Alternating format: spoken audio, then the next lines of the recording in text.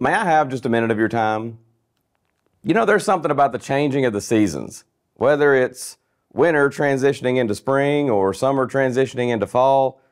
I love those times. Psalm 19:1 says, "The heavens declare the glory of God, and the firmament shows his handiwork." Every time the seasons change, I'm reminded of this verse. Everything about the beauty of nature testifies to the existence of an all-powerful creator. Really, all of nature declares God's glory, but there's just something about the change that occurs when winter breaks into spring and when summer breaks into fall.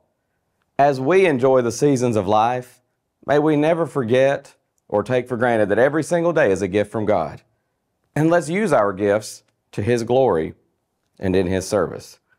Nature tells us God is. But if we want to know about God and his will for us, we have to go to the Bible. Learn God's will and live it every single day. I'm Chad Dollahide from the Bremen Church of Christ, and this is Just a Minute.